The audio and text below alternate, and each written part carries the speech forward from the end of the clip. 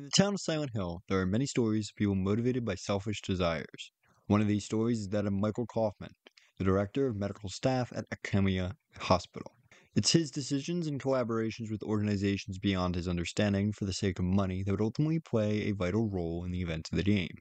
This video will only cover details in the original Silent Hill, and from devs talking about the original Silent Hill, not any information from any sequels or alternative media sources. So with no more delay, let's get right into the story of Michael Kaufmann.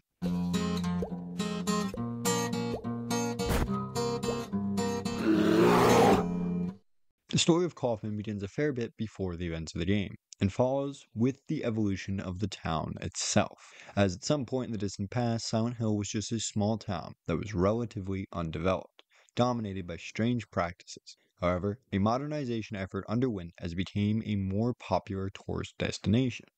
This modernization effort resulted in the town shunning its past strange practices, casting them to the sidelines. These two factors, being the growth of the town and the fall of its past practices, would motivate an alliance between two people who, in a way, represented those ideals. Dahlia Giuseppe, someone who wanted to save the past practices, and Kaufmann, a man who wished to profit off the newfound growth. Dahlia recognized Kaufmann's desire for greed and presented him a way to make even more money off the visitors to the town, in exchange for his loyalty to her objectives. This method was the sale of a hallucinogen called PTV. PTV was a drug created from a local plant called White Claudia. White Claudia is a perennial herb found near water around Silent Hill, and in ancient times was used for religious ceremonies, found in the old strange practices of the town. They would use its hallucinogenic seeds to create the desired results, and the strange herb was connected to the cult and Dahlia in many ways. This presented a way for Dahlia to give something to Kaufmann to make money off of their alliance. It was likely how the beginning of the PTV drug trade in Silent Hill began, as Kaufmann and his associates, including Norman Young, sold the drug to tourists for money, as well as several residents to bribe them into his or Dahlia's doing, with Dahlia using the drug to force Lisa Garland into helping her for her plans. However, the risks regarding the drug trade would only increase as the scale and intensity of the police chase continued to pressure Kaufmann and those who supported him. Ultimately, Norman, one of his associates, would back out of supporting Kaufmann and would flee the city before the events of the game. Kaufmann would have no such luck, for while he was rich with wealth and power from the drug trade, he was ultimately unprepared for Dahlia's plans that he had supported. As when Dahlia achieved her objective of reuniting the souls of her daughter, and the fog world would open during the events of the game, Kaufmann found himself powerless against the beasts that he had unleashed. And it is here that we find him, first during the events of the game. Kaufmann is ultimately in disbelief at the results of Dahlia's plan, and is shocked at the monstrosities present in the fog world. We see him sitting in the examination room with a gun in his hands, having just shot down one of the airstreamers, which lies dead before him. Harry attempts to communicate, however Kaufmann is very apprehensive, even firing off a warning shot, and before long he heads out, seemingly resolving that the course of actions that he must take is to stop the course of events that are currently occurring. We find him again inside Annie's bar in the resort area. This is a required side quest in order to get the good ending, as finding him here we see him being attacked by a mumbler. It is only with our help that he survives. Kaufmann thanks us for helping him, however he resolves to keep pressing onward to try and resolve the problem gripping the town. But before exiting, he accidentally leaves behind a key to a motel and a receipt with a combination on it. It is with these little items that Harry is able to enter room number 3 and the motel's rear entrance. In the motel, Harry learns more about the PTV drugs, and a diary entry he finds reads, "Took package, told to sit on it a while. Don't want to get involved but can't disobey.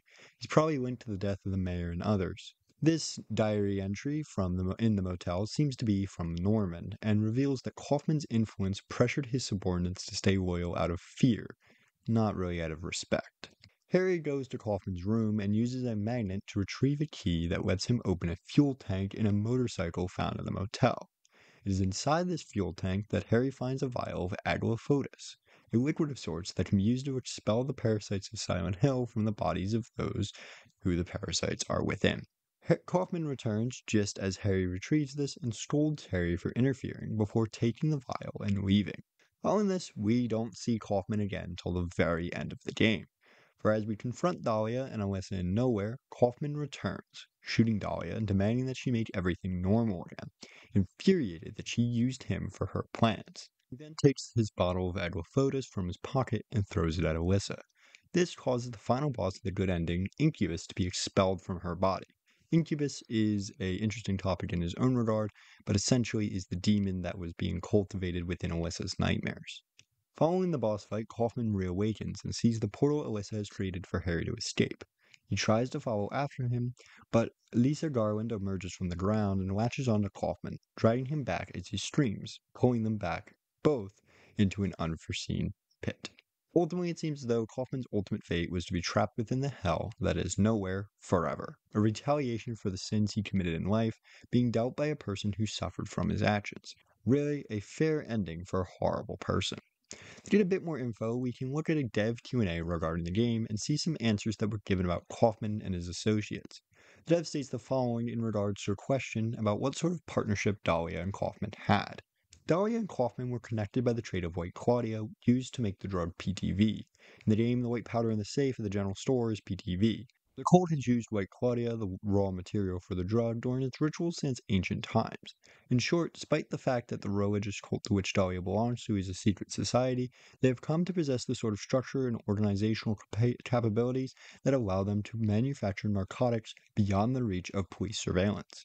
White Claudia, which is refined into the extremely powerful drug PTV, is transferred out of the cult and sold chiefly to tourists by Kaufman.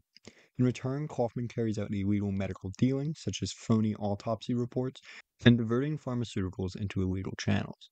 And then, ever since the fire 7 years ago, magic through the power of the malevolent god and the matter of nursing the burned Alyssa became bargaining points. Kaufman's desire, the scope of which illustrates his worldly self-interest, was the profit yielded by the drug. Kaufman is a realist by nature who does not believe in things like spells and black magic, but he accepted the responsibility of caring for Alyssa so that the White Claudia exchange would continue to take place in his favor. However, being a first-hand witness to the deaths of the mayor and the narcotics officer, both of which were brought about by the means of magic drawn from the embryonic malevolent god's power, it seems he came to the decision that if the magic was something he could use, he would take advantage of it.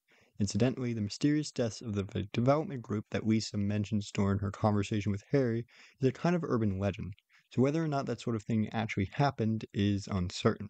But with that, I've now covered everything to do with Michael Kaufmann. I intend on slowly covering the lore of Silent Hill over the next couple of weeks, as it's an amazing game and I greatly enjoy it. So feel free to subscribe if you'd like to see more, or comment if you have any specific suggestions regarding things you'd like me to cover regarding the game. So with that, this has been Christopher Beast, and I hope to see you all, well, next time.